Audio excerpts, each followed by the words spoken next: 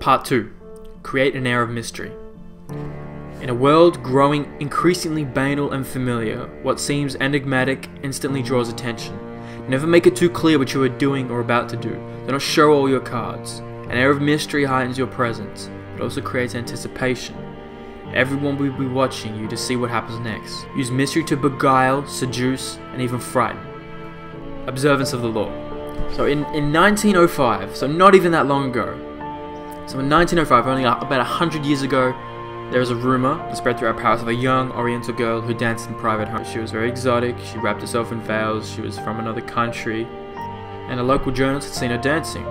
He reported a woman from the Far East had come to Europe laden with perfume and jewels to introduce some of her richness of Oriental color and life into the satired society of European cities. Soon everyone knew the dancer's name, Mata Hari, but she would only perform in very small, select private audiences. She wore alluring clothes covered in jewels. She danced in a way that was alluring and trance-like. She told her audiences that her dances were from stories on Indian mythology and Javanese folk tales. And everybody wanted to know more about her. You know, she told journalists she was Dutch, she'd grown up in Java. She talked about time spending in India and other countries. You know, how she learned sacred dances and how, pretty much to exemplify how exotic she was. You know, a few people actually seen her dance, but everybody knew who she was. And everybody started conjuring up all types of images of her. You know, they compared her to an Indian goddess. Whatever their imagination wanted to see in this mysterious woman, it saw. She later performed for the first time in public. And she'd now become like a cult figure. She spawned imitations. And soon enough, you know, her dances spread beyond Paris. You know, she was invited to Berlin, Vienna, Milan. And over the next few years, she performed in all over Europe. She earns an income like no other for someone her age and gender. But near the end of World War I, she was arrested in France, tried, convicted, and executed as a German spy.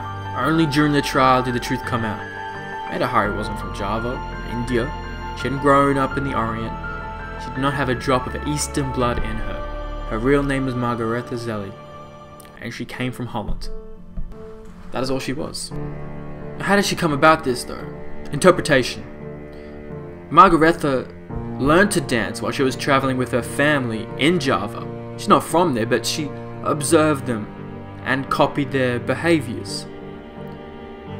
She wasn't unlike many of the other thousands of beautiful girls who landed in Paris every year, but she was ambitious and she wanted to create something for herself. So she did.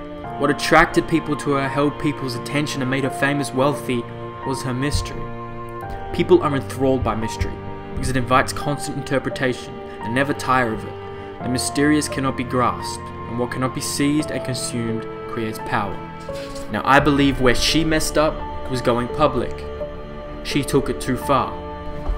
She seemed to abuse her power and mystery she had created herself and put herself in a dangerous situation. She didn't perform privately anymore. She was performing for the public. And she courted too much attention to herself.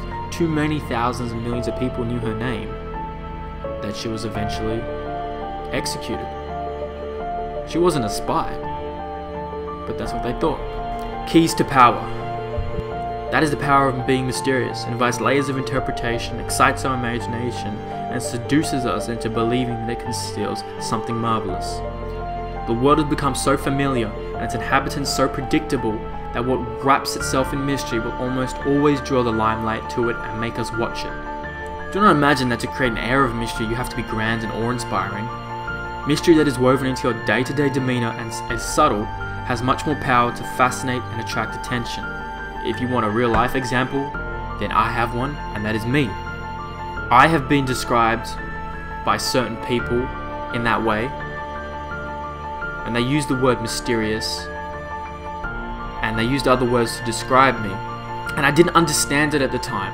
I didn't understand how I was coming across with this demeanor, with this like mysterious demeanor. But then I realized why. I remained stoic. So when the times those people described me as mysterious, I remember back and think, what was I doing? What was my behavior? Well, I was stoic, so I wasn't showing emotion. By appearing stoic and emotionless, I appeared mysterious. Humans are emotional creatures, and to appear the opposite of the norm created I guess, an illusion of difference. An illusion and perception of curiosity. I did not try this on purpose. It was just my natural behavior. But that is one thing to try. And this is a perfect reason why. Remember, most people are upfront, can be read like an open book. Take a little care to control their words or image and are hopelessly predictable. By simply holding back, keeping silent, occasionally uttering ambiguous phrases, and deliberately appearing inconsistent, acting odd in the subtlest of ways, you will emanate an aura of mystery. The people around you will then magnify that aura by constantly trying to interpret you. And that is what I believe I was imitating in some ways, without even knowing it. I hadn't read this book before I did it. It was a natural behavior. But a lot of people don't do that naturally, so you can take that and experiment with it. But it's a problem. Some people in certain positions cannot do this. You know, there's certain social positions prevent you from completely wrapping your actions in mystery. You must learn to make yourself less obvious. Every now and then, act in a way that does not mesh with other people's perception of you. This way, you keep those around you on defensive, electing the kind of attention that makes you powerful. Done right, the creation of an enigma can also draw the kind of attention that strikes terror into your enemy. If you find yourself trapped, cornered, and on the defensive in some situation, try a simple experiment. Do something that cannot be easily explained or interpreted. Choose a simple action, but carry it out in a way that unsettles your opponent. A way with many possible interpretations, making your intentions obscure. So it's kind of having the effect of being random with your behavior. But don't be randomly random. Be purposefully random. Be consciously random. Plan the action you're taking and note its result on the person. Image. The dance of the veils. The veils envelop the dancer. What they reveal causes excitement. What they conceal heightens interest. The essence of mystery. Reversal. An air of mystery works wonders for those who need to develop an aura of power and get themselves noticed, but it must seem measured and under control. Maida Hari went too far with her fabrications.